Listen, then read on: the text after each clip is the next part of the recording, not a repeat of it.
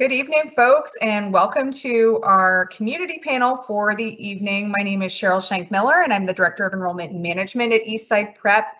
I am so glad you have joined us because you are going to get to hear directly from members of our school community about their experiences. This is our panel called In the Classroom, Student and Teacher Stories, and we're grateful for the opportunity to just give you some really specific examples of what it means to be a community member, both in and sometimes outside of the classroom at EPS. So we're hoping that you'll have lots of great questions for us. You do have a Q&A feature. You can ask questions by letting us know who you are, or you can ask questions anonymously this evening, whichever you prefer.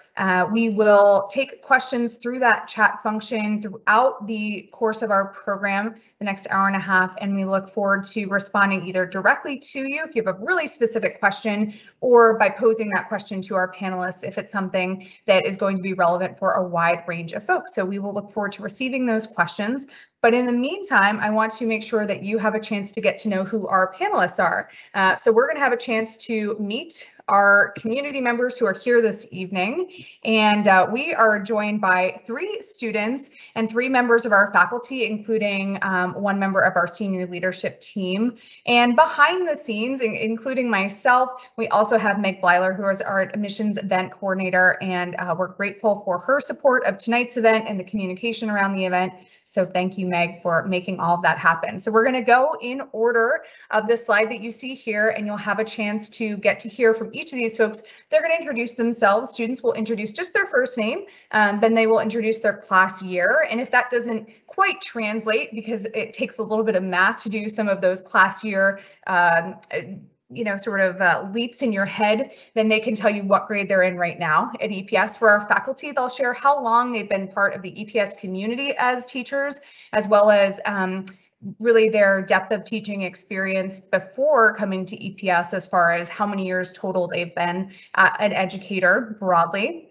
And then once we have that, we will roll into a variety of questions for them. But I'm hopeful that in addition to their class year or number of years teaching, that folks can share just something that they're doing outside of the classroom at EPS. That could be a club or activity they're involved in, one that they sponsor or like to attend.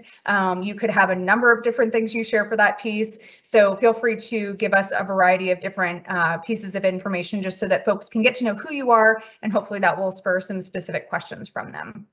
So with that said, James, you are first on the list as our oldest member of the student panel, class of 2023. James, how are you this evening?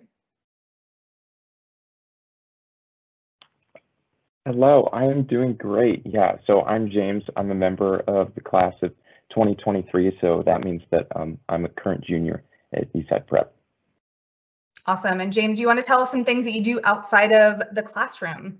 Yeah, so at Eastside Prep, I love learning and I love the different subjects offered here. So some of my favorites are chemistry, and I enjoy all the history classes that we can take. But outside of school, I'm a mountain biker, and so I do that competitively, and I also play soccer. So yeah. Awesome, James. Thanks so much for being here. Lorenzo. Hello. So I'm Lorenzo. I'm in the class of 2024. So I'm a 10th grader right now at Eastside Prep. And then Awesome. some of the stuff that I enjoy doing outside of the classroom would be I'm a avid sports player, from basketball, frisbee, soccer. I enjoy all 3 of those things, which are all at Eastside Prep. And then I also like to do some podcasts in my free time with some of my friends. So that's some of the stuff that I really enjoy. Nice. Thanks for joining us, Lorenzo. And then Elena from the middle school. Hello, I'm Elena. I'm the only middle schooler here. I am in 6th grade, class of 2028. And outside of school, I like to swim. I like to also draw. I'm currently working on a picture with my friends of one of my teachers that is looking very funny and interesting. Any teacher in particular? The teacher is my history teacher. Okay, all right. Well, I'm feeling very interested to see this drawing once you all have it done. So keep me posted, Elena, and thanks for sharing that. And now we'll introduce our faculty, Katie Dodd. Hi, everybody. Thanks for joining us tonight. My name is Katie Dodd. I teach science in our middle school and our upper school. This is my 13th year at Eastside Prep. Wow. Clearly, I like it. I'm sticking around, right? In fact, I love it. In fact, liking it is an understatement. My teaching before here, most of my teaching has happened at Eastside Prep. I did teach a little bit at some other private schools in the area, as well as when I was in graduate school. But the vast majority of my teaching career has happened here. Teaching classes to 6th graders, 7th graders, 8th graders, and then some upper school electives. So it's really fun to have been able to work with a wide range of our student body over the years. Let's see, and then I'm supposed to talk about outside of the classroom stuff, right? Right. Okay. So done a lot of things over the years, ranging from an origami club that used to happen with some 5th grade boys after school way back in the day. I've been able to help with the middle school volleyball.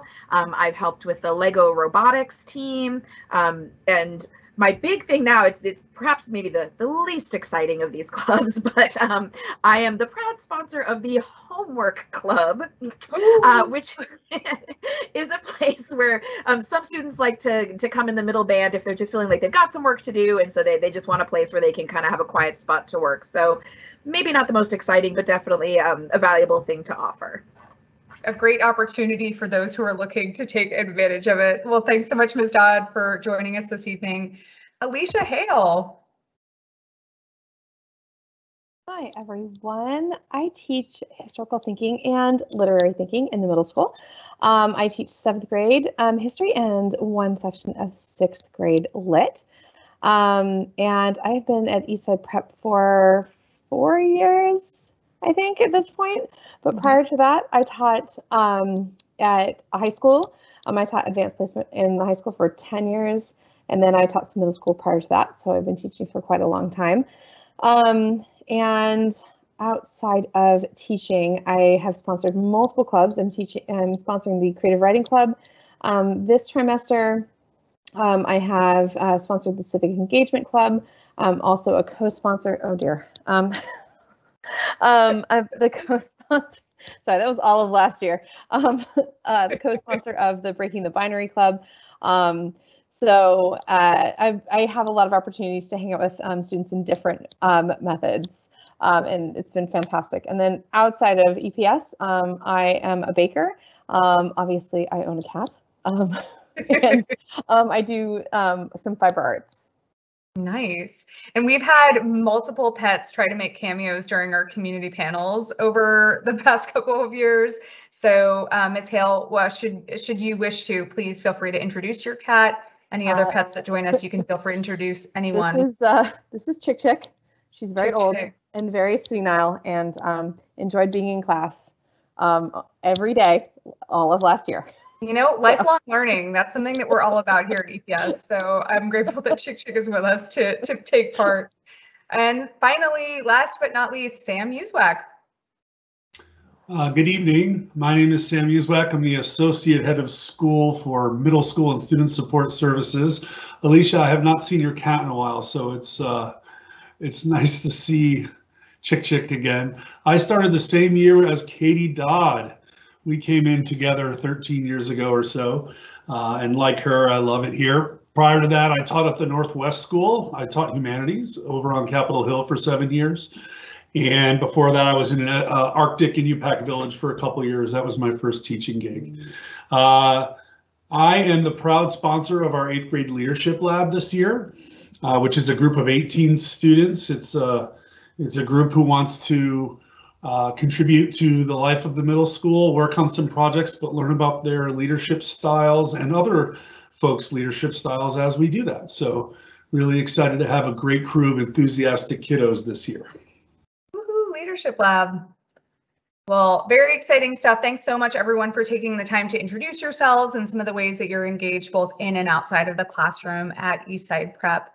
And I want to kick us off with a question about how we structure our schedule here at EPS, because we have a schedule that involves 4 classes on one day, 4 classes on the following day. So when we're talking about being in the classroom, we have these 70-minute class blocks. And we have a question that came through. I know EPS has longer class blocks. Interested to hear how teachers structure classes and break it up to help students stay engaged. So when thinking about this question, teachers, I'm curious if you have any specific examples of, some ways that you, even just today, varied a 70-minute block for the benefit of student learning and engagement. And students, I'm curious if you can speak to how that has worked on your end. So if folks want to unmute on their end, I will just, as folks are willing to speak, I will call on those who are unmuted. But I'm hoping that Ms. Hale or Ms. Dodd can help with something to start. So go ahead, Katie. All right, yeah. So I've been at EPS for many years, as I said, and we've had a whole host of schedules, right, in the time that I've been here. But I have really come to appreciate these longer block classes, right?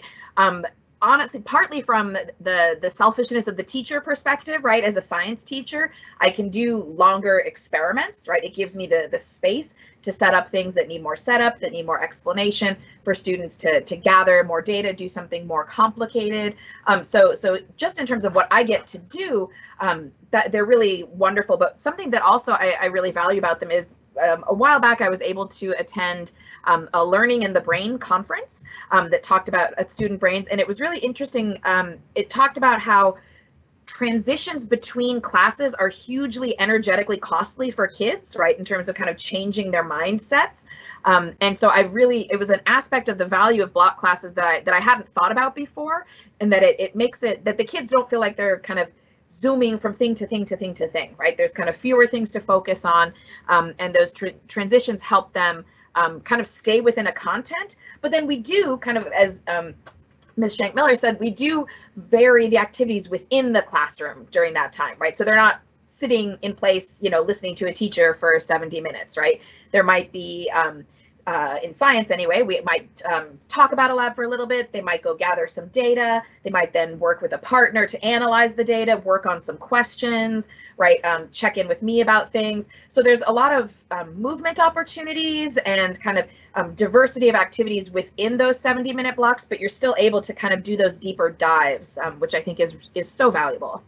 So one of the things I'm hearing from you is it's good for the brain to minimize transitions between really different areas of learning and not have those be too frequent, but it's also great to have transitions within a discipline or within a subject or within a class that would involve breaks for movement and just kind of mixing it up from student to student or from kind of, activity to activity. Is that correct?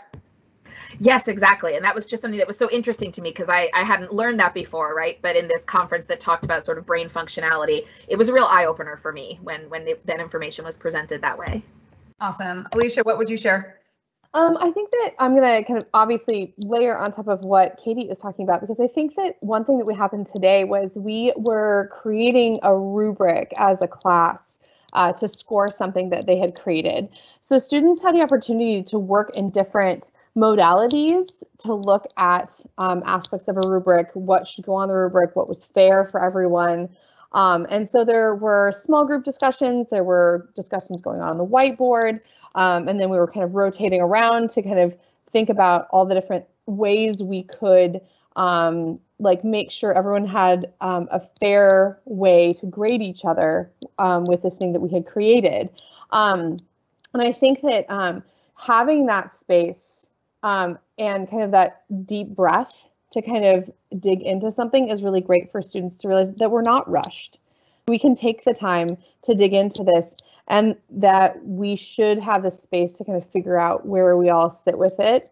And we all came to a really great kind of ending point where we had 3 good points that we felt were fair grading aspects that we wanted to put on our rubric as a class, which was really, really fantastic to see. But also, I didn't feel like anyone was panicked about the process because everyone got a chance to process in the way that they felt was the most meaningful.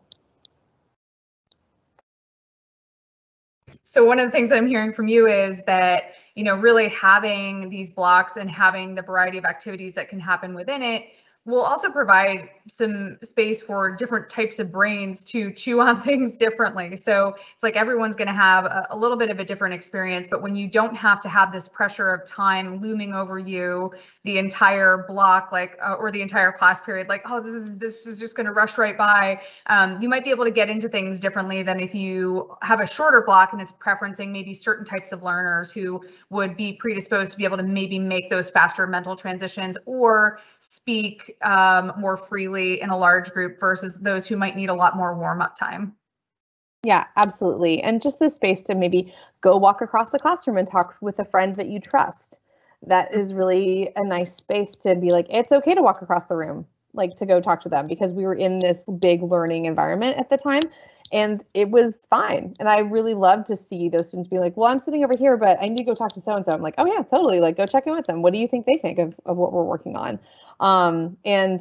Just having that freedom, not only for movement, but also for trying to figure out that metacognitive moment of like, how am I going to figure this out best? Mm-hmm. Because that's the skill that endures beyond the class itself. When students are able to figure out, how am I going to figure this out best?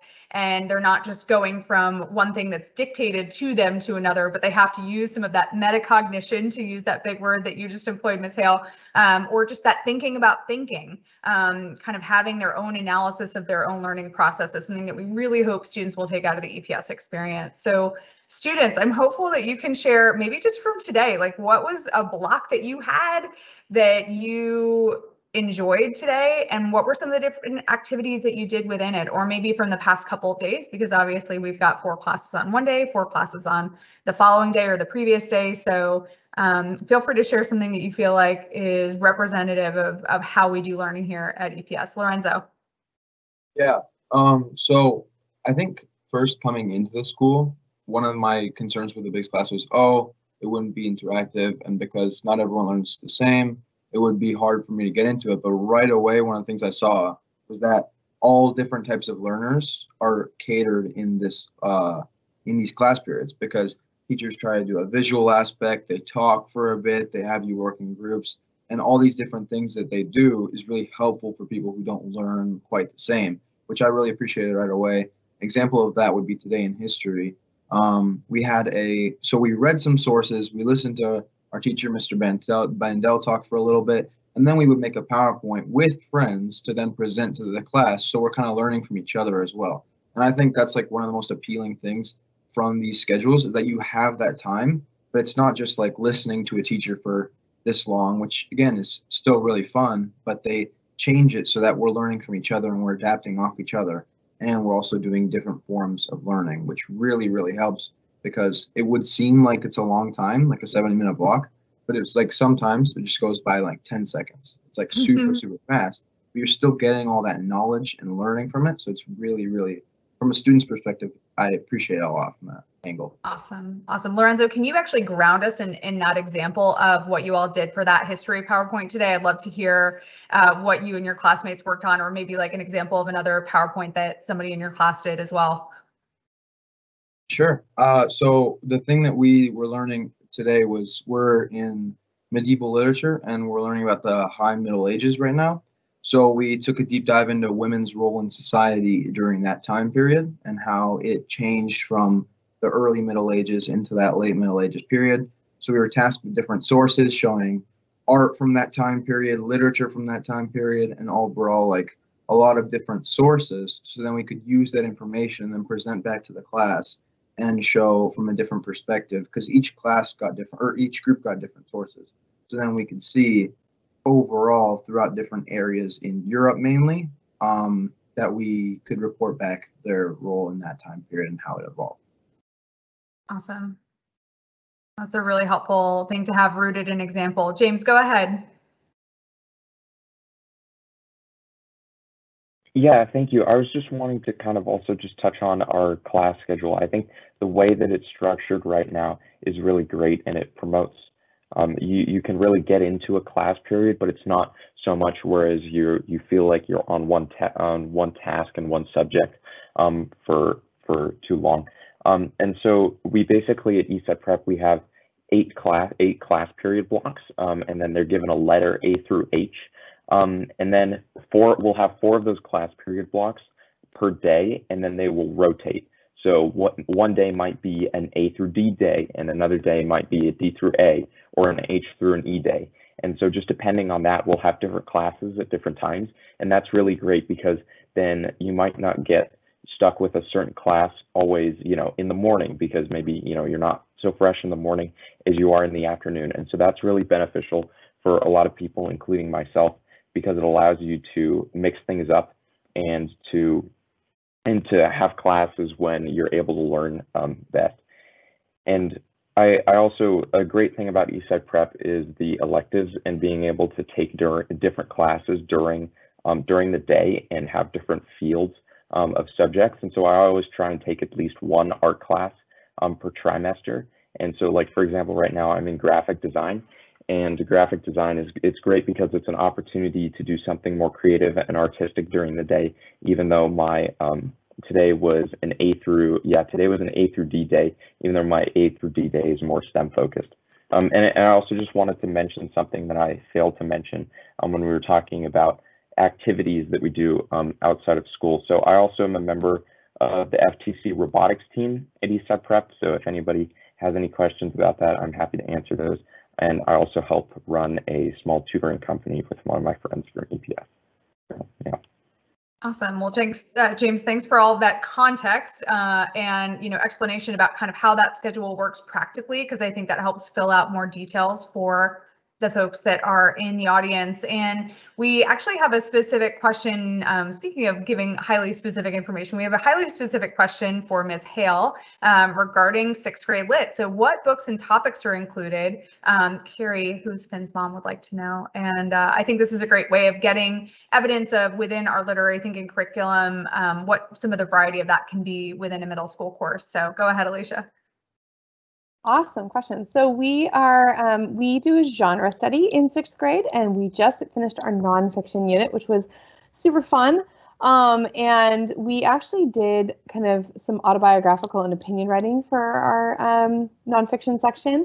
And then we are going into historical fiction, which, and then we will be going into myth and some folk tales. Then we're going to be doing a poetry unit. We're going to be looking at some novels in verse. And then we'll be doing some short story units. And so we definitely look at different genres. And the historical fiction book this year is One Crazy Summer, but it does shift from year to year depending on how we are going to dive into historical fiction, because there's constantly new books coming out. So we don't tend to have, the book list does tend to shift depending on what's kind of being published or what Miss Mills and I have read. And we do change things up. So we're adding novels in verse this year to our poetry unit, which we're really excited about. We read a bunch of novels in verse over the summer, which was really fun. Nice. And good to hear about the variety there. I know in my own educational experience, I felt like a lot of the books that were taught were the same books that had been taught the year before and the year before that. And I'm hearing fresh content that you delved into over the summertime. So great to hear about the variety of different sources that you're pulling in addition to the variety of different genres. And a quick question along those lines, which is, do we use hard copy textbooks or solely online content? Someone wants to know. Oh, well, this is definitely relevant for, I can answer for history and I can answer for lit. So lit, we are doing hard copy books just because it's going to mean we all have the book at the same pace, and sometimes the Kindle version can be different than a hard copy. So we have class sets of those. So we do use some online. I think in 6th grade we're usually mostly hard copy, but we do a lot of our short stories online. And some of our poetry is online. For history, we use the Washington State textbook is online. And then we have other supplemental texts that are hard copy. And then I will supplement with historical documents and historical collections that are online that I will curate for students. Awesome. And I'm hearing about these first person sources, historical sources and documents. So not just things in a textbook, not just things that are compiled by folks who have deemed them to be important to include in a compilation, but also things that have been individually curated by teachers. And then, hearing Lorenzo talk about working with some of those in this class that he was mentioning earlier, it's great to know that not only are we talking about some of these things that are going to be published and in books and in textbooks perhaps, but also a variety of different other individual sources that might be things that the faculty members are seeking out. Elena, we have you back with us, and and with a brand new background that also looks scrumptious like the donuts before. Elena, was there anything that you wanted to share regarding that previous question as far as use of a block, something that you're doing either maybe within a class that you had today or within a class recently, just giving examples of how that 70-minute block is used from your experience? Yeah, sorry, just my computer just shut down. Yesterday we so the teachers, they get along really well, and they have like a big source of imagination for kids to interact, and when they need to interact, they interact. When they are learning, they study really hard. So yesterday we started to we went on a field trip in the afternoon, but then in the morning part, in one of the periods, we went to play these games that interacted with each other. So yesterday was pretty much just an interaction period for us, and that was really helpful. But then other days we have we study hard, I guess, and then we do lab experiments, we do a bunch of fun stuff. So I'm hearing a lot of variety from you, much like the sprinkles on the cupcake behind you, all sorts of different shades of different things that we're engaged in. And we actually have a follow-up question, I believe, to what Ms. Hale was sharing, which is how much time is spent diving into the different genres of writing. And Alicia, you can probably speak to that with some knowledge of a discipline perspective, not just from your own coursework, but we do work instead of calling them departments or offices at EPS, we call these are different academic disciplines that we're engaged in, such as social science, literature, and our natural sciences as well would be included in that. So Alicia, can you speak specifically about those different genres of writing and how much you're diving into them? Obviously, as much as we would love to dive into, say, historical fiction for months on end, we absolutely don't have the time. But a lot of it is giving students the ability to read a genre and understand the aspects of that genre. So when we read them again, we can recognize those aspects and think about how the author is using the genre to get their point across, and also maybe the reasons those genres exist. So obviously the reason for historical fiction and how it's used and how it's read and why it's read is different than folktale and myth. And how those things weave together and obviously we're not even touching on every genre of literature in the 6th grade curriculum, but obviously giving the students a way to start looking at literature as a genre study. There are so many different ways for literature to exist is something that's kind of where we're going with 6th grade. And we do work closely with our historical thinking teacher in 6th grade, so we can layer on some of the ideas, like just with the historical fiction unit that we're coming into. We actually sat down and talked to Mr. Winkleman about how we can use the units that he was just developing and working with students on Chinese immigration to discuss the setting of the book One Crazy Summer, which is in Chinatown in 1968 in San Francisco. So finding a way to kind of layer that literary thinking as on top of some of the themes that are happening in history as well. Super, super helpful. And since we heard about some of this work in different writing genres, I'm going to pose a question to Ms. Dodd. specific to the science curriculum, scientific thinking. So for science in 5th and 6th grade, what percentage of learning goes toward practical experiments versus learning theory during the course of the year? So I'm curious if you can talk about that balance of theory and practice throughout the science curriculum.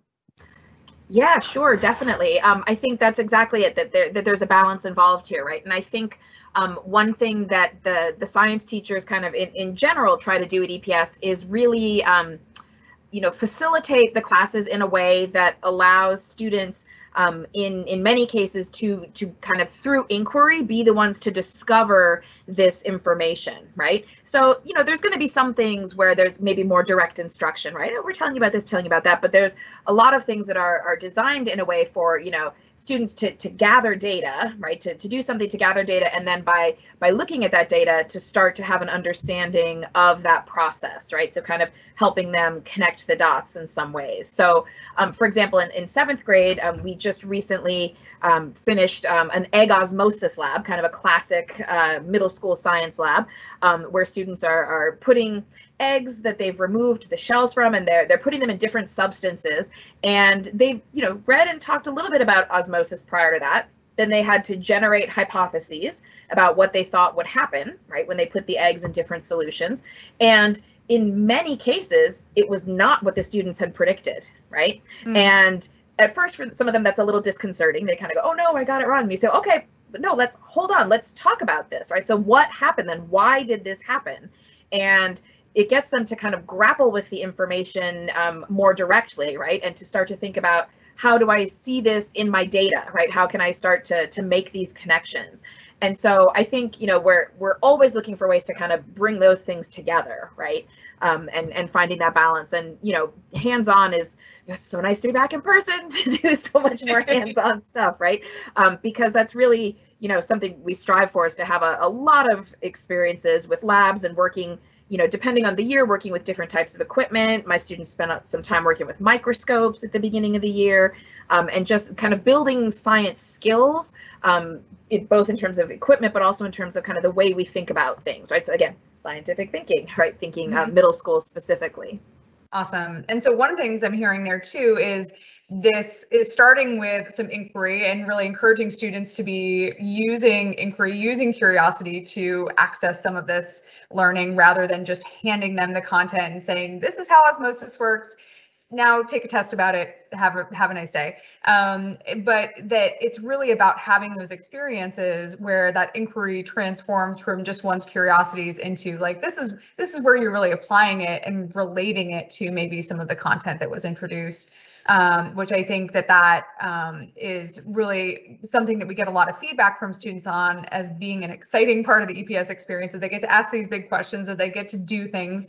So students, some from science specifically, because I know each one of you is enrolled in a different science class right now. Can you give a recent example of something that you did, learning by doing, and maybe how it related to something that you were learning about from a theory perspective? Maybe it was a law of physics, or maybe it was some component of how things work in chemistry, or maybe it was something, just broadly from how we use hypotheses in science. So Lorenzo, what would you share in terms of this idea of how we do school at EPS through experiences?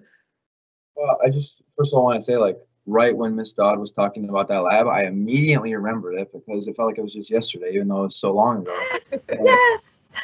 Yeah, I remember that lab so clearly, but the thing that I remember more than just the lab itself is the other day in chemistry, we had to do a lab where we basically worked with the percentage of cobalt within the soil that we were analyzing for these cows.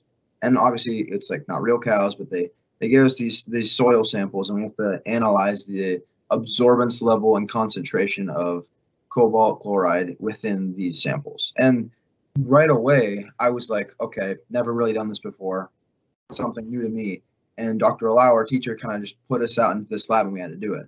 And our results, although we're close to the right answer, we're not exactly right, because the ideal slope for the percentage of cobalt would be around 1, and everyone was kind of around from a 0.8 to 0.9 ratio, which is close.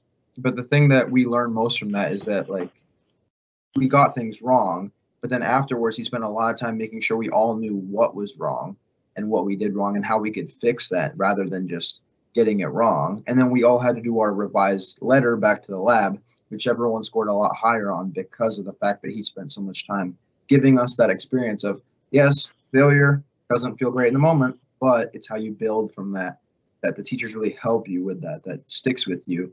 Just like from 6th grade, when we learn those things there, the fundamentals carry on through your entire time at EPS. And like, again, like Ms. Hale was saying too, like with literature, all these classes, like those things that you start with in the young age, you might be like, oh, when am I going to use this again? And then right away when you're high school and years after, it's like, okay, this is something I need to know, and you learn it from a young age. So it's really helpful from the get-go.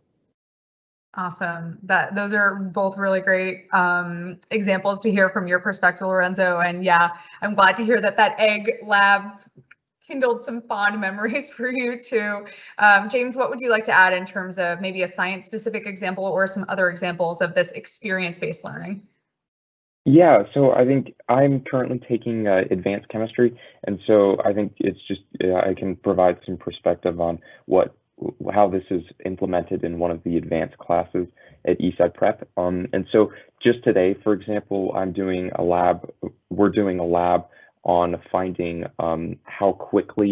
finding the rate of reaction between bleach and food coloring. And so what we were just done is what happened is we were given materials on how much bleach were allowed and how much food coloring were allowed, and we've been given 6 class periods to go out and figure out how to determine the rate of reaction between bleach and food coloring. And so the kind of whole ethos of the experiment has been that mistakes are okay and that we're able to make mistakes and then just learn from those mistakes and then implement them the next day until on the final day where we'll hopefully have a complete procedure and we'll know how to find the concentration or the rate of reaction between the bleach and food coloring, and then we'll give a small presentation to our peers on that. And so I think that's really really demonstrative of the way that learning happens at EPS, and it's very hands-on. It's learning by doing and learning by experiencing things, which I think is really great. I'm also hearing from you about, kind of being given some constraints about both the materials that you're working with and the time that you have. So it's not like you have just unlimited time and materials to work with, but you know that within the scope of what you're given, what the task is before you. And that very much sounds like the way that a lot of folks will encounter things in the world of work, whatever that may be for them. So sounds pretty relevant. And then Elena, is there anything you'd like to add as an example from scientific thinking? And maybe it'll kindle some more fond memories for folks like Lorenzo and James. Currently we're doing droplets. So we get 4 of these mysterious bottles of liquids, and one of them is water that we know of, and the other ones are shaped, there's food coloring in them, so they're different colors, and then we are trying to figure out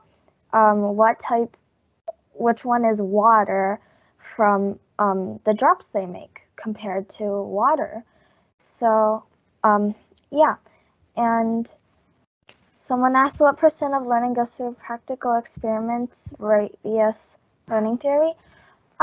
I would say in 5th grade, since 5th grade for me was online, we didn't really do much experimenting, but I would say that it was mostly learning theory in 5th grade, but now in 6th grade, we are usually doing hands-on, and we're learning, I'll say that most of our theory that we learned was from 5th grade, and now we're doing hands-on, practical experiments. Yeah, so a big transformation, and I know that the teachers worked hard to put lab kits together, but even with some great supplies that we were able to send home with students, it's just not the same as being in the classroom. So Elena, it's great to hear that you have had the experience of being more hands-on with things and using that base of theory that you were able to gain more readily in 5th grade last year. Mr. Yu, I want to pose a question to you, which is really about kind of the arc of the academic experience overall. because we have a question really around how our curriculum is going to maybe follow or exceed or compare with a public district curriculum. And so, thinking about this arc of the middle school and how our courses are structured in the middle school. And I know you're familiar with the high school program, having done especially college counseling on behalf of EPS before, and what these different graduation requirements are. Can you talk a little bit about kind of this preparation broadly, as far as the structure of curriculum in a big picture way? Yeah, I'd be happy to. It's an important question. Well, we of course follow our state guidelines for graduation requirements, as does Bellevue and everyone else. So we are in line in that manner. Where we differ from the larger public schools, though, is that we're mission driven to be college and life preparatory. All of our classes are college preparatory classes within the high school, and in our middle school, our job is to prepare students to be successful in our upper school. In Bellevue School District, Lake Washington, you will hear words in terms like advanced placement, AP, International Baccalaureate, IB, and those are off-the-shelf curricula that allow a much larger district to distinguish students that are in a much broader band of students than Eastside Preparatory School. So we don't have AP and we don't have IB, but we do have science, math, humanities, arts, PE.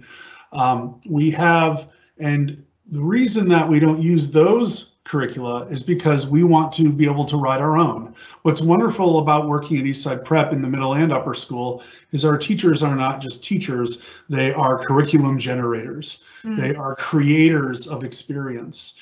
And we want to have the independence and the agency to do it in a way we feel is relevant, is modern, is innovative, and is always pushing at the edge. So I'm hearing a couple of differentiators already then in terms of EPS and maybe some other forms of education.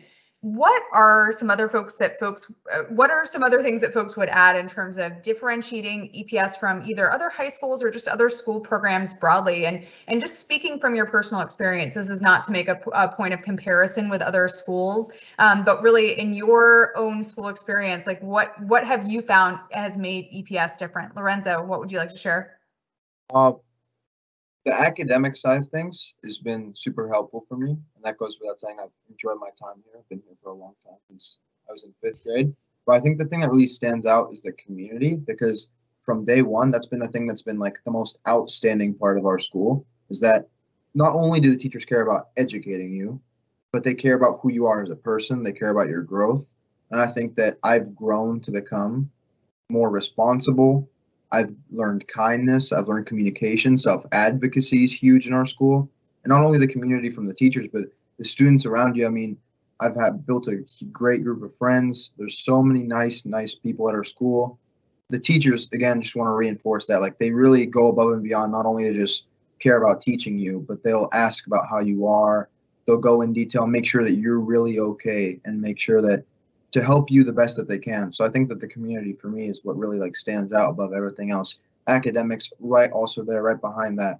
Like, we have really, really good teachers who teach really fun, interesting, and good concepts, but it's paired with that academic side that's paired with the compassionate and community aspect we have at the school, which I think is just excellent. Yeah. Awesome. Super appreciate hearing what a great experience you've had over a number of years, Lorenzo, with, yes, what's happening in the classroom, but so much of the learning that's happening through community as well. Elena, is there anything that you'd like to add in terms of that question? Well, I think, yeah, I agree with Lorenzo. It's the EPS community that usually stands out. For example, last year, in July, I found the new kids' names and all that stuff that were coming into 6th grade, and then we made me and the rest of the previous 5th graders made welcome chats for them so that they would feel welcomed and all that stuff and know us. And yeah.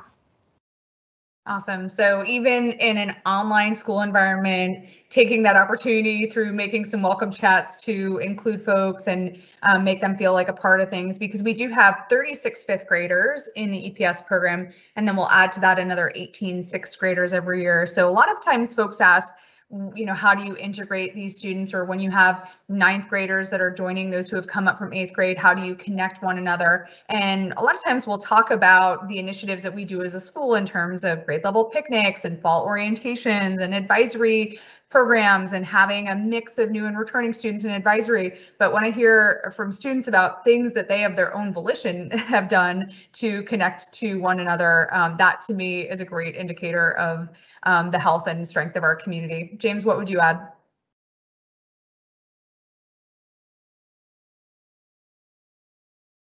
Sorry, my Teams froze there for a sec. I think something that I would just really like to add is I would just like to place some emphasis on those teacher-student relationships that Lorenzo touched on before. The relationships with the teachers and the students, I think, is the most powerful part of the EPS experience. When you're interacting with the teacher, it's not a purely transactional experience. They're not just there to give you learning.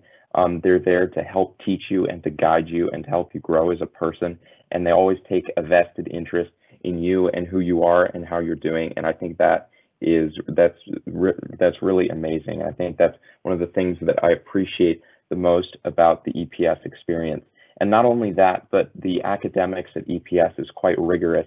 And so for anyone who enjoys being challenged and stimulated and who enjoys learning, I think EPS is a great place for them. I've quite enjoyed being able to take classes, and I've enjoyed being able to push myself and to excel in those classes. I touched on before that I'm taking advanced chemistry, and part of the course, while it's not an AP course, a lot of the material that we are learning is AP based, and I definitely noticed how our teacher is helping us, for those of us who want to take the AP chemistry test, in terms of the way that she's testing us.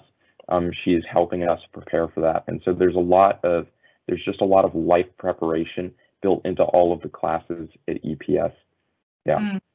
James, that's actually a great segue into a question that we were just asked, which is to specifically have Lorenzo and you talk about the homework load for some of these advanced classes and classes in general in the high school. Also wanting to hear about how you're balancing that out with after school sports or club commitments, like in your case, robotics, and bedtime. Can we be brutally honest about what that looks like? How much sleep you're getting? One thing I'll note before we have our students talk about that is that we have our school day now starting at 8:30. That is something that we made an adjustment for in our schedule, intentionally trying to give students more of that time in their teenage brains to rest, because we know how essential that is for their development. So 8:30. Revised from 8 o'clock, which was our previous start time. So with that said, James, can you talk about that kind of homework load and what that looks like and how you're balancing that with different commitments you have? So I think the EPS workload, it's definitely very variable based on the classes that you take, especially in the upper school when you have opportunities to take advanced classes. I think advanced chemistry at the moment for me is about 60% of my workload, and so that's quite a challenge to take on. But the workload at EPS, while it's a lot, it's not unmanageable. And I think a powerful part of that is that it helps teach you time management, and it kind of forces you to need to self-advocate and to come to your teachers and when you need help to go, hey, I need help with this, can you please help me out? And the teachers are always willing to help you. Their regular office hours times, they're scheduled so that you can have those interactions with teachers. They're always willing to help you out. Scheduled meetings, if you need to do something like a lab after school. I stayed after school for a while and I finished up my lab, and that was great. And so EPS, I would say I get about 8 hours of sleep a night, which is a pretty good amount. And a great part about the upper school, when you start getting free periods, then and also when you start driving or when you have a parent drive you, I've started driving, and so I was able to get sleep in and drive myself to school. So I slept from like 10:30 to 9 last night, which was pretty darn great. And so I've just, the way that EPS works is you're able to get an appropriate sleep amount. And I did have my extracurriculars yesterday. And so I'll have robotics tomorrow and the day after. And so it's not unmanageable. And I know many people who, one of my friends, he does 5 hours of gymnastics a day, and he's still able to incorporate his workload. And so while it is a lot of work, it's not unmanageable. And James, while I have you here, can you just talk really quickly about one of your robotics projects? That was another question that we got to. Yeah, sure. So I think I've really enjoyed robotics. Oh, yeah, there we go. I've really enjoyed robotics at EPS. It's been one of my favorite parts of the whole experience. We do FTC robotics.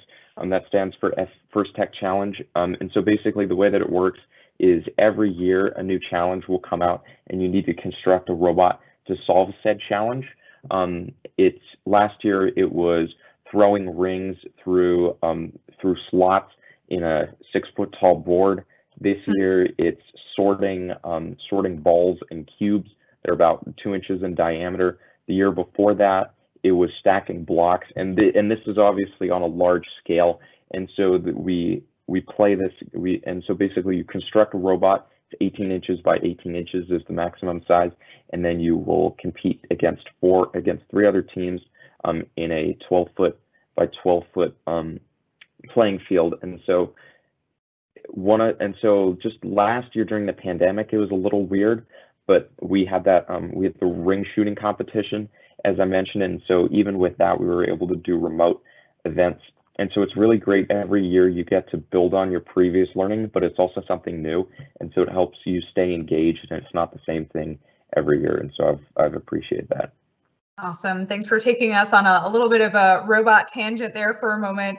Lorenzo, I'm hoping we can jump back to you in terms of this workload management. How long is it taking? What kind of sleep are you getting? How are you balancing this with other commitments that you have? Go right ahead. Yeah, so when it comes to the workload, I mean, I'm in 10th grade. There's a lot of work, and it's not like, there's no work and it's easy and all that, but there's a good amount of work. The thing I will say is that let's say you don't use your study halls or free periods, which are provided to help you finish all that work during the school day, which you can use.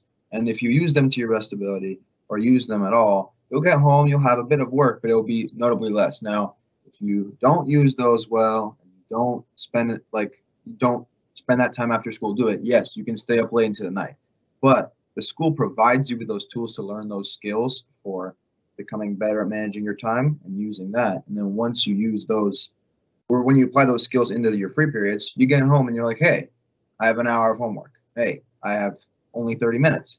And it could be more, it could be less. But for me, as an example, like it's 6:53 right now, and I don't have any homework left for tomorrow. Because today, I used my time in between middle bands, and then I used my free periods 2 days ago to really knock out the homework that I needed to do for today. So if it's well managed, there's definitely ways for you to be like well done and then balance all those other activities. Usually I would be in a sport right now, but I am injured, so I can't do that. But usually I would have practice for 2 to 3 hours a day, or I guess 1.5 to 2.5 hours a day. But then now it's been a lot easier because of that. But with a sport, it's totally manageable as well. You just have to use that time that's provided for you, and the school definitely provides a lot of time with that. Now for the sleep question, I would love to say that everyone is sleeping at 9:30 every day. But again, everyone makes choices. And it's just unrealistic for that. But what I will say is, based on the homework load, you do not need to go to bed at like 11. You can go to bed quite a lot earlier, and you can get all your work done before that. Now, people make choices to not go to bed that early. Yes, that's true. I've made those choices at times. Yes, I'll be honest. But totally enough time in the day for you to finish even balance activities that you have and use that time during the day to go to bed at a very reasonable hour, even in high school. Yeah. All right, great. Well, you brought up a great term, Lorenzo, which is choices.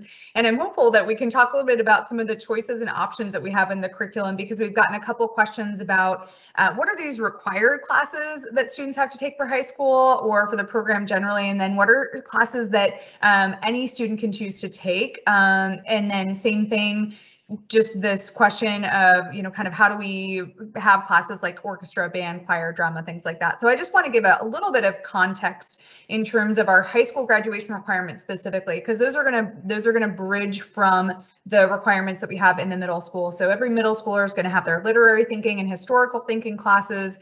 They're going to have their scientific thinking class. They're going to have a mathematical foundations class or a math class that's going to be based on the appropriate level of challenge for them based on how they've done their foundational work within the program.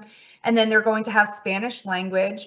And beyond that, we're going to have occasional requirements for students like our technology course progression. So that's one trimester in each of the grades 6, 7, and 8 that they're doing in technology. Environmental practices, they're going to have a trimester in grade 7 and grade 8. And then in addition to that, every student is doing some sort of creative expression or physical movement. So Elena, will you help us with just some knowledge of how that looks practically in terms of what you've done for fine and performing arts classes and what you've done for either group PE or if you've done sports that are practiced during the day in grades 5 and 6, what options you chose there. So just help root us in some examples of what students are doing in some of those optional areas. So last year, my focus was like theater, drama, that kind of stuff, which was taught by Miss Frystack. She has really good acting skills, and I'm very thankful of her, and my acting skills are pretty good now.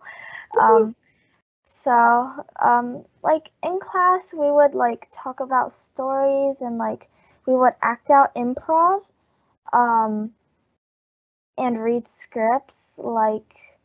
Well, I didn't take this class, but my friend told me in playing in Shakespeare, they would read Romeo and Juliet and then sometimes act that out. And then right now I'm taking band. So I'm playing the flute, and in the first like 2 weeks, I could actually like make a sound, and I was pretty impressed by that. And then after 1 month, I could like play like 5 notes in a row, I think. That was a big accomplishment. And then for PE class, last year I did 3 PE classes for all 3 trimesters, and those are pretty fun. And we would play games and like do activities, and of course there was warm up at the start because you don't want to like pull your leg or anything. Right. So yeah, you would do a bunch of workouts. You will always get a sweat, and you must make sure you wear EPS shirts to PE class. An important requirement. We do have students dress out for PE, and you got to wear some sort of EPS gear. Good note for future Eagles. So thank you for that, Elena. So as we're bridging from that middle school program into the upper school, we're going to maintain some of these courses that are going to be part of what we would consider to be some of these academic foundation areas. So in the course progression, as they go through the upper school, they're going to have humanities paired courses, so literature and social science courses as they move through grades 9, 10, and 11, and then humanities options as they get into 12th grade. And then students are going to all have a 3-course science progression, biology, chemistry, physics in grades 9, 10, and 11 respectively. Students are going to do at least 3 years of math based on whatever course could be right for them. So a 9th grader could be in Algebra 1, they might be in geometry, they might be in Algebra 2, they might be in pre-calculus. So that's all going to be based on the right level of challenge for them. Similarly, Spanish language is going to be based on that right level of challenge. So we require that students do through Spanish 3 in our upper school, and some students coming out of our middle school program are going to be placing into Spanish 2. Some might be placing into Spanish 3, even just depending upon their level of skill with the program. So it's going to vary from student to student in terms of how they accomplish these graduation requirements, but they're going to have a ton of variety and choice beyond that. So Ms. Dodd, I know that you have been teaching some of these trimester electives in the upper school in our science program. So can you talk about kind of how trimester electives work broadly, and then root us in some specific examples of what you've done in teaching those courses? Yeah, sure.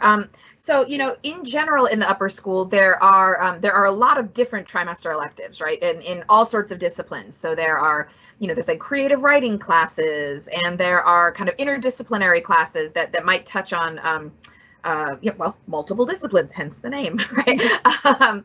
And then, arts offerings, right? And the hope is that we really are creating these opportunities for our upper school students to really explore topics that are of interest to them, right? So they're not just thinking about graduation requirements, although plays a part in it, right? But they're also thinking about kind of what are things I might be interested in, right? What are things I want to learn more about? And we were really excited a few years back is when we, as a science discipline, decided that we'd had those year-long courses that were talked about. And then we had the advanced classes, and James talked about advanced chemistry. We also have advanced biology and advanced physics, which are year-long classes. But we felt like there was kind of a gap in terms of what we were able to provide our students. And we were hearing and seeing just a desire for more classes, right? For more options and chances to learn about more things.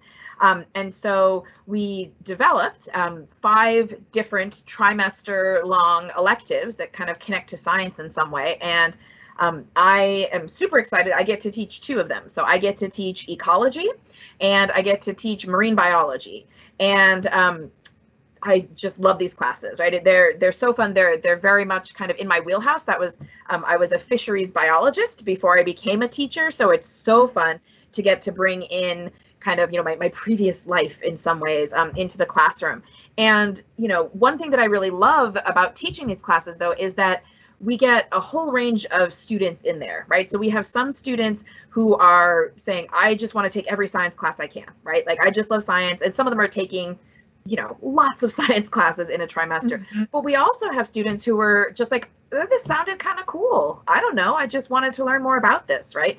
And I think it's just such an amazing opportunity to be able to offer these classes at a high school level, right? Like I did not have a chance to study these topics in any sort of depth when I was in high school, right? And so I think it's a great opportunity for them to get to learn different aspects. Like, as I should mention, data science, geoscience, and astronomy are the other ones, the ones I don't teach.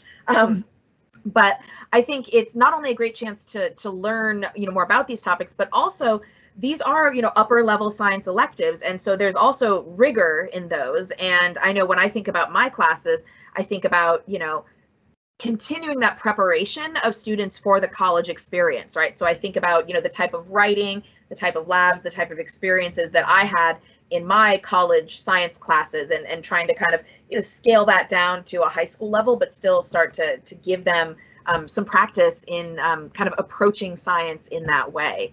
So, and it's just super fun. Yeah, so I'm hearing a lot of threads there. Fun, preparatory in a lot of ways, connected to what you did in your own work life prior to coming into the teaching realm. So it just sounds like a really full experience, and I'm grateful for you sharing it. And I know the students that I've talked with that have taken your classes have loved them. Mr. Yu, can you talk to us about experience courses?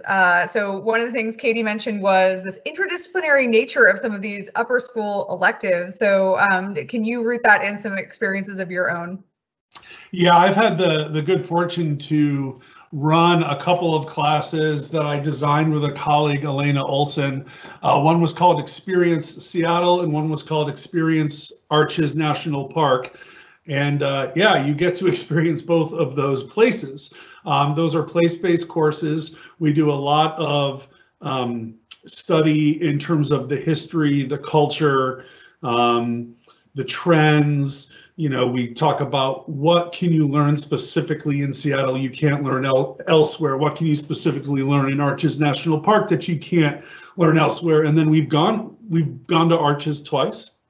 So the students have learned the geology and the culture and the history, and then they get to go see it and experience it and breathe it. And the same goes for our Seattle course. So it's taken on many iterations. When I first pitched the Seattle class, we had 3 Saturday field trips, one to downtown Seattle, one out to Bainbridge to the Suquamish Nation, and then a hike out at Cougar Mountain to look at some history out there. So, to the degree we can, whether it's a course called Experience Seattle or if it's, you know, Katie's egg osmosis lab, having kids do things. The question we ask ourselves as we're thinking about our teaching is, what are the kids doing?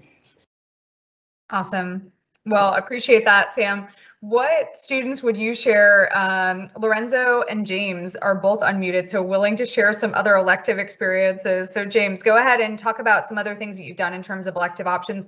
One thing I should note is that every student will do 5 trimesters of arts courses as part of their graduation distribution requirements in the upper school. So go ahead, James.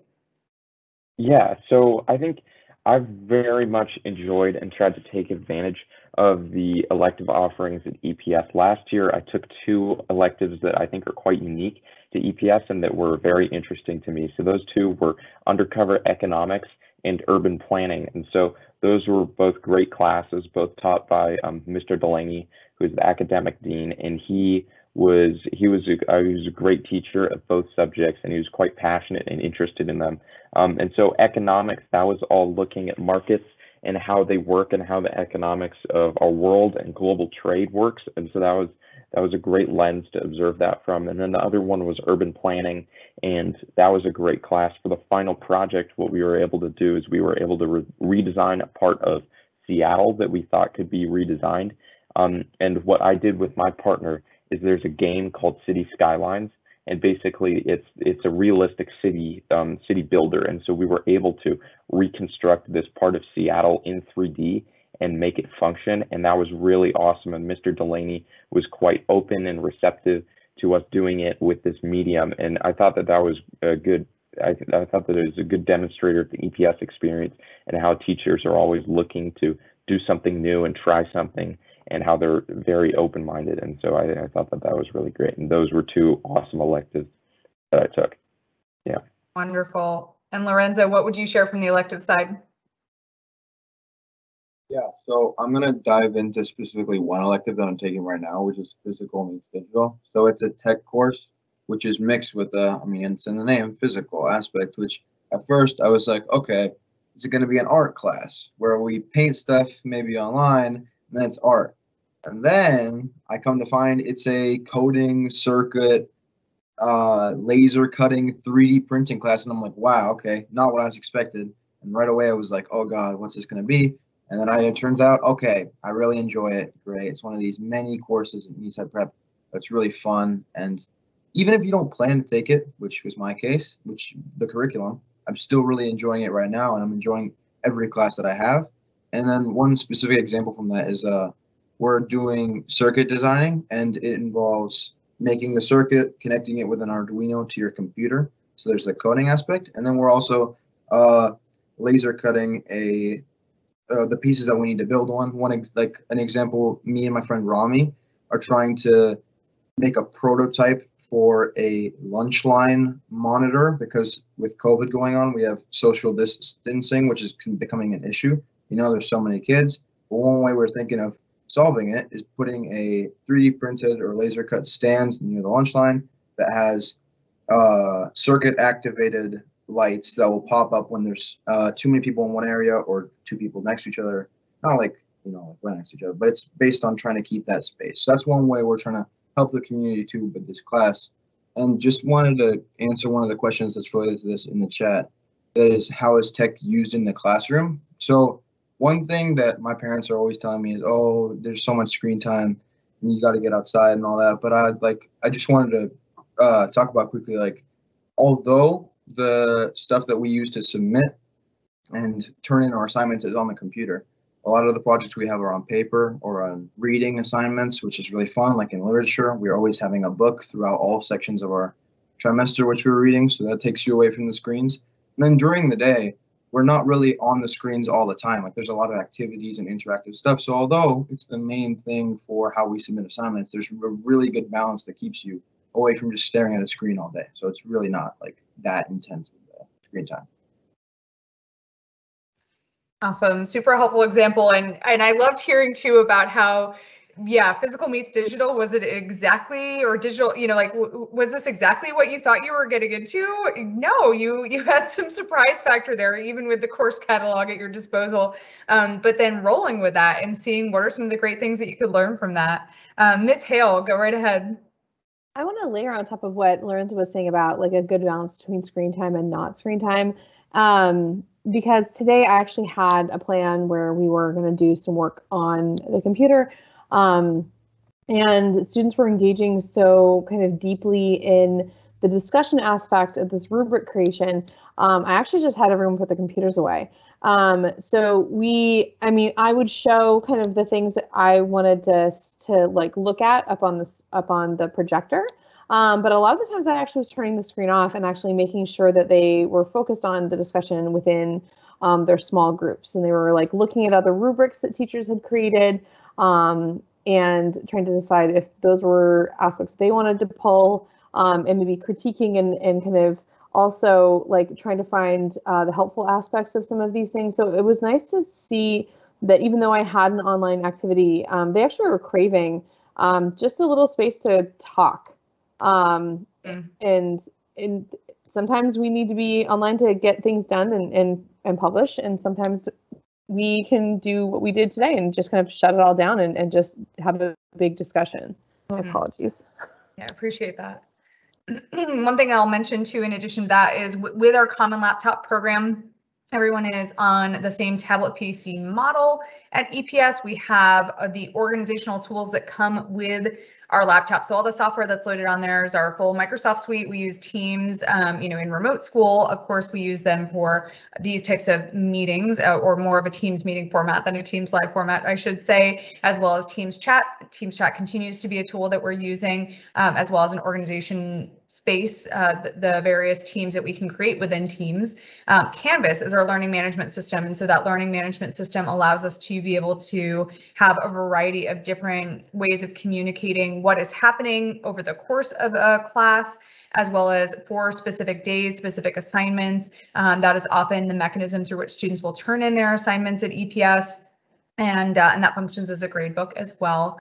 And so when it comes to just some of these different tools, those are the common platforms that everyone's using. And then a lot of what will be used in classes like the ones Lorenzo was mentioning will be a whole suite of digital tools that can be loaded onto student laptops as well. And so that whole Adobe Creative Suite is going to be something that's really practical and useful, lots of different programming applications, and students have administrative rights to their laptops, so they can add programs as needed for different things that they might be working on, both pertaining to school as well as just for their own interests and pursuits. So just wanted to add that specifically. With some questions around supporting different types of students and different types of learners. And Lorenzo touched on this earlier, just how lots of different types of students are incorporated into the education at EPS. But Mr. Yu, I'm hoping you can kick us off just in terms of this idea of how accommodations fit into an academic program at EPS, or how support fits into an academic program at EPS. How do we structure that here? Maybe how is that different from the way that other schools might structure it? And what types of programs do we have in place? I think the most important piece about this is that learning support is core to our entire school. Everyone at some point is going to need some form of support or another, be it well-being support, academic support. And what I'm really proud of in terms of our learning support group and the culture of our school is that this is not a siloed, separate program. Learning support is alive across the school. We have universal interventions in terms of how we teach, in terms of what we offer students, because oftentimes, what's good teaching for students with learning differences is good teaching for all students. The school was founded to be intentionally neurodiverse. We have a ton of learner variability because that reflects the real world that our students will be journeying into. And when you put a diverse array of people together and they feel included in the place, it's magical. So very specifically, our learning support folks work directly with our classroom teachers on professional development days to talk about strategies. Our learning support area is open to all students, and we'll receive emails over the weekend. Hey, I'm having a tough time with this, from a student who doesn't have a learning plan or doesn't have accommodations, and they're looking for some support and some help. We'll sit down with families who do have diagnosed learning differences and have had accommodations in the past, and we'll develop a learning plan. We'll talk through how we do that here, and we'll make sure that information is shared with the broader faculty. So I think it's really core to who we are. Awesome, really appreciate that. And specifically to the piece about there's a specific mention of twice exceptional. We've got a variety of different diagnoses that would be included in terms of our learners and their learner profiles coming into EPS. And there's lots of different ways that we're accommodating students. But is there anything that you would want to add on that front, Sam, just in terms of either specific diagnoses or twice exceptional students in particular? Well, for twice exceptional students in particular, all of the students have mentioned, the challenge that is found in our classes, the rigor as expressed by depth of material and complexity of material and relevance of material. When you combine that with support for learning differences like dyslexia, dysgraphia, ADHD through our approach to learner variability, that means that for a twice exceptional student, they're getting what they need in both ways: the stretch of the academics, the support to show what they know. Awesome, really helpful for you to put that finer point on it, and just to know that yes, we're meeting the needs of students in a variety of ways, that challenge and support, and that's going to come through in a lot of different senses. Alicia, what would you like to add? This is an example just from today where I was asking students, I was like, they made student-generated study guides. And the goal that I asked them the challenge I gave them was, how can you make the study guide different than others? Or how can you make the study guide of your dreams, right? Where it's somehow more engaging than anything you've used before. And the solutions were actually super duper creative. And when I was asking them to create these rubrics, I was like, okay, well, how do we score something? Everyone created something different. It's all a Chapter 7 study guide, but they're all different study guides. How do we score them? And students were really talking about how different study guides actually engage different types of learners. And the awareness of these 7th graders of the needs of others' learning was almost immediate. They're like, well, why don't we give the kids like 3 different choices? They could pick 3, they could have 3 different study guides they could choose from. And then they get to pick their learning style from these study guides that we made. I was like, well, that's brilliant. And it was just the idea that they already were thinking like that, and they think about each other, and they openly talk about the needs of others in the classroom. They know it's a supportive environment. They know it's a safe environment to talk about something. And I'm dyslexic. I talk about being dyslexic consistently. So the idea of like, it is a safe space to talk about those neurodiverse spaces and the needs that you might have. It was really fantastic to watch them kind of support each other, and that's normalized. Appreciate you sharing that, Alicia. And I think one thing that I hear a lot from our students is that when the adults in the community are able to share the ways that their brain works, whether that has a diagnosis or not that is attached to it, that it just normalizes that experience of knowing, like when I say to a student, hey, that's super important. I really appreciate what you just said. I'm going to take some time to write it down so that I can remember to follow up with you, or so that I can remember what you wanted to share with me here, because that's how my brain will best take in that information. I know that that's something that is just a really important thing for us to create, just those culture and norm values around those pieces. Lorenzo, what would you like to add? Well, there's a comment in the chat that kind of relates to what we're talking about, which is related to the homework load and how the materials are taught depending on the teacher. One prime example of this would probably be again today. So across we have 2 classrooms separated by a little hallway, and the teachers are often going back and forth just talking like about what plans are going to be. And between both classes, there's very different experiences based on how it's taught. Now, the content might be the same, but you get different personalities with these teachers and how they teach it. So for one class, you might have a teacher who goes about a topic differently, and for another, you might have one, again, differently that would be, again, the same content's being taught. But I think the most rewarding part of that is you really get to make that connection with the people in your class, because although the course material is the same, it's a different environment and a learning environment. And often what I've seen is that those splits in classes work out very well for those people in those classes. I don't know necessarily how it's split, or if it's split to cater to certain people's personalities and how it's fit, but it's always felt like a really fluid, and it works really well in that classroom environment. So the homework load doesn't change. Like, a teacher won't be like, oh, assign 20 more assignments than the other one.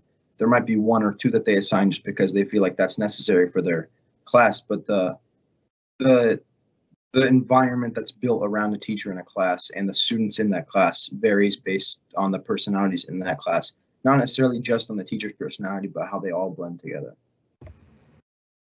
Nice. And Mr. Yu, do you want to just chime in from Scheduling Island on how those groups of students are devised when we're looking at these, for example, humanities courses where we're going to have different sections that are meeting at the same time?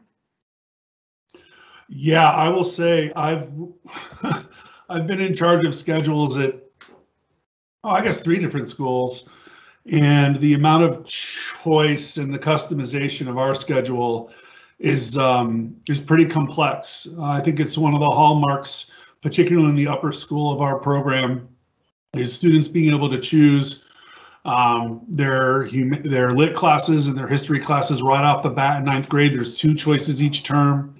And so, you know, we work hard to get students their choices in their lit and history classes, make sure they have the proper placement in math and Spanish, and then get them those electives. And it's an iterative process, and we take it pretty seriously, and students are great about it. You know, they'll work with us to craft that schedule and make sure it's the experience they want. Yeah, and along those lines, we have this question of how much do students influence the electives and the clubs that are available to take or that they get involved in, you know, and that they get to know about, like how much student voice matters in that process of what we decide to offer, both within the course catalog and in the co-curriculum in these out-of-class experiences as well. Certainly the most agency is found within our activities and clubs. And in fact, we have, starting in the middle school, a process by which if there's an interest, students can ask to have a club created by getting some friends together and looking for a mentor. And then on a trimester by trimester basis, we'll make it happen. And the same goes in the upper school. We have a bunch of clubs that have been around for a while, but we have new clubs in both divisions that come about based on student interest. We have a study buddy club being formed in the middle school right now. We have a kindness club in the 6th grade. That was the work of one of our 6th graders, and we're rallying support around her for those efforts. When it comes to the courses, we have, you know, the school puts together what the offerings are based on staffing and based on rotation to make sure that as a student moves to the upper school in particular, they're able to access all those electives. However, when it after that portion, you know, we really see we base it on student interest. So for the urban planning class James was in, I got to teach another section last year because the capacity surpassed one section of 18. We have a hard board mandated cap at 18 students in each class. And so we were able to spin up another section and offer 2 sections that year. So we're definitely responsive to the student interests year by year. Yeah, I appreciate that. And I recognize what a complex effort it is that our school leaders work on each year in tangent with a whole variety of people to make scheduling happen. So thank you for all of those efforts. I want to end with the final question that we just had come into the chat, because I think we've talked a lot about some of the things that we really love about EPS, value about EPS. One of the things that I love and value about EPS is our commitment to our mission. And part of that is to innovate wisely. And so part of innovation is trying things out and seeing what sticks. And sometimes we don't always get it 100% right. We have to tune it a little bit, or we have to retire some older concepts or ideas or practices in order to move forward for the benefit of student learning, student belonging, student well-being. So the question has come in for the students. What would you like to see change at EPS? But this is something that I want to really pose to everyone as we're moving forward, because I think that change, having a commitment to change is rooted in knowing what your experiences are now and what you want to do with them, or what you would like to see the school do with them. So Elena, what would you like to see change at EPS? If you had something that could be different at school, what would you say that should be? That's a hard question.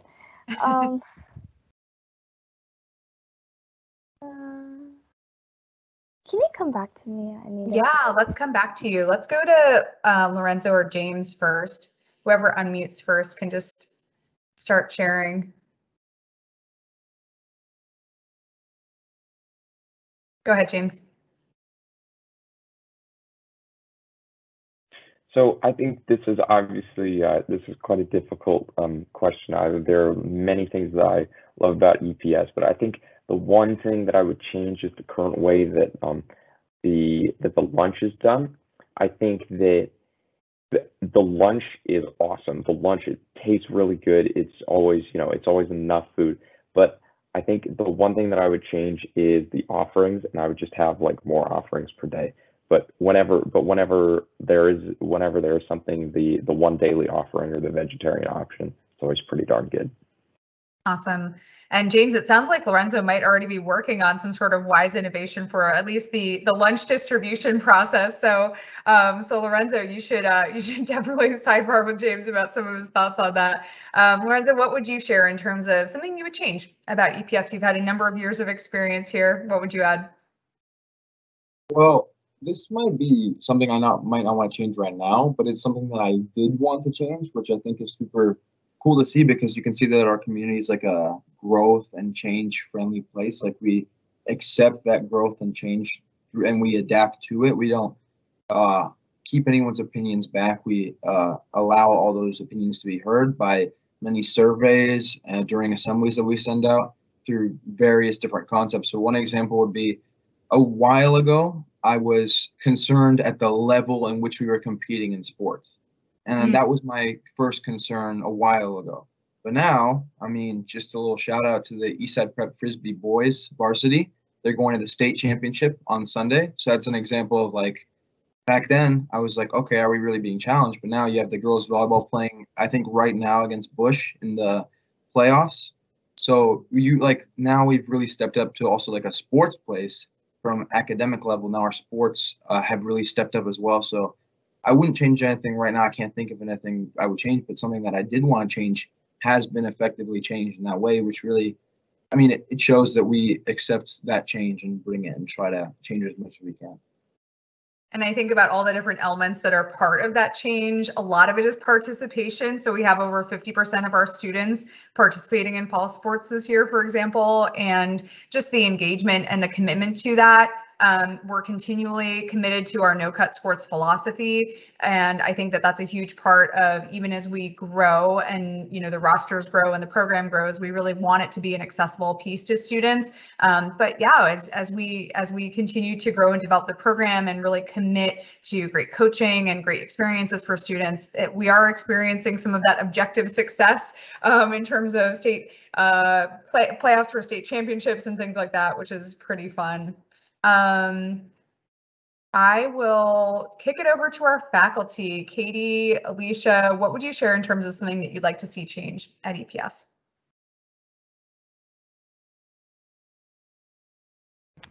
Okay, I guess I can go first. It's a hard question because, again, I think there's, because I do really like it here. And I think it kind of building off of the point that Lorenzo made, I think there are, one of the things that I really value about EPS is that we're not afraid of that change, right?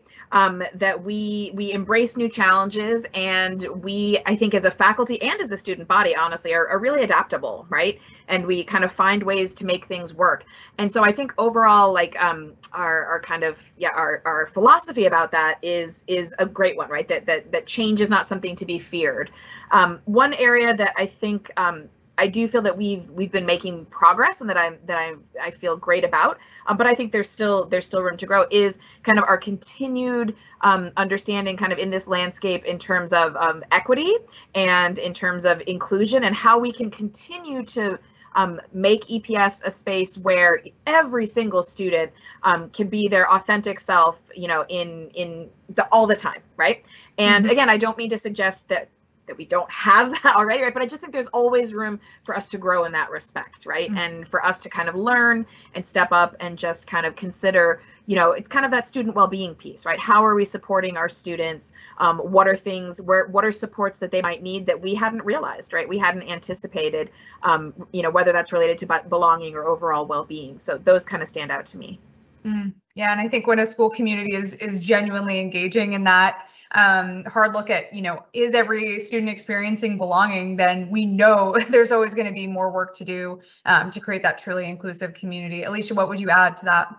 I mean, I think layering on to what Katie is saying is that working on that idea of student involvement in that change too, and encouraging students to really own and be part of that development with us. And I think that's the thing that I really value, having taught in public school for 10 years and then come to EPS. I really value the openness of students and the willingness of students to be like, hey, I didn't see this in your curriculum, and I'd love to see it, and we should, can we sit down and talk about it? And the fact that students are asking, like, hey, let's sit down and talk about change and how things are missing, and what can we add, and how can we help other students. I really love the amount of care students give to each other, and I want to see that kind of develop more. And I also think that just the idea of like encouraging and developing the idea of activism within the curriculum and activism within the school, and even developing and pushing that outside of the school, and that every student can find a way to make a better world. And through that, I think, sorry, it got a little confusing, but. No, it's a helpful set of just thoughts that you've shared around what we're doing, how students are engaged in that, how we can continue to engage them more in that work, because we value that they're coming to us with a lot of that care and compassion. We really want to capitalize on that. Elena, I just want to loop back to you if you thought of anything that you want to add to this question before we say goodbye. Go ahead. Yeah, so I would change, like, let's say lunchtime. Lunchtime, I would say, is a bit too long. It's like I finish lunch and then I don't really have anything to do, because you can't open up your computers, you can't really like do stuff with it, and then like you can only talk to, I mean, like, I care about my friends, but like it's like, I guess, too long, because we have like 15 minutes of passing period already per class, so we don't really need like that much time to like talk with our friends, and then we have clubs right after, or advisory, which makes us like interact even more, and that is something I would like changed, to like make lunch a bit shorter. And most importantly, the biggest change ever is to give Mr. Yu a bigger office. I love this, Elena. So Elena is advocating for shorter lunches because, as you mentioned, lunch is a tech-free time. So it's really geared towards conversation, sharing. And yeah, if students don't want to pop out onto the sport court, for example, to play after lunch, it might feel like a long lunch period. 35 minutes could feel like a long time. I know as a slow adult eater, I personally feel like it's never enough time. But Mr. Yu, do you want to just close us out this evening with your thoughts on Elena's proposal for a larger office for you? Elena, I appreciate you looking after me as I'm in my temporary quarters while we are remodeling our middle school. So I think there's something a little bit larger on the horizon, but thanks for looking after me, kiddo. Any other remarks that you want to share in addition to office size before we go, Mr. Uswak? No, just to thank everyone for, for taking the time to learn about our school. I mean, I hope that our students and faculty have really left you with an impression of the most important thing to me, which is just the community that we're building and continuing to build. And it's a place where I can rely on people to help me be my best, and I try to help them be their best. And I've just been really impressed. Lorenzo and James came through our middle school, and now they're doing amazing things in our upper school. Elena, you keep me on my toes, and I appreciate that. And Katie and Alicia are key contributors to our middle school planning and our way of being. And I just appreciate you all. Well, I appreciate you all in total, including you, Mr. Uswak, as well as Meg Blyler for producing our event tonight. Thank you all so much for participating, our attendees. It is really through your questions and your enthusiasm around getting to know the Eastside Prep community that we host these events with lots of care and energy. And so we appreciate you, whether you've been viewing this live or whether you're viewing this asynchronously, taking the time to invest in getting to know EPS. And we're excited to get to know you better as you move through this process. So thanks everyone so much, and have a great evening.